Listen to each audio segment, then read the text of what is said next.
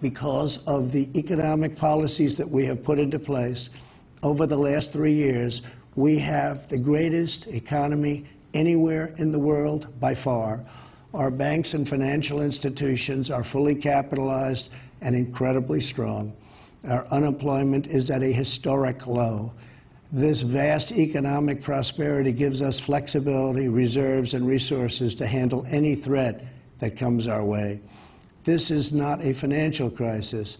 This is just a temporary moment of time that we will overcome together as a nation and as a world. However, to provide extra support for American workers, families, and businesses, tonight I am announcing the following additional actions.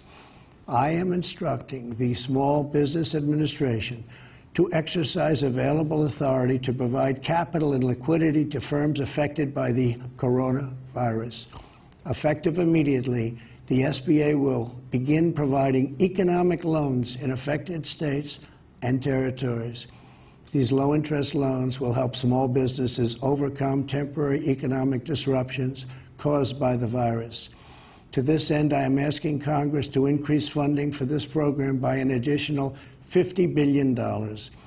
Using emergency authority, I will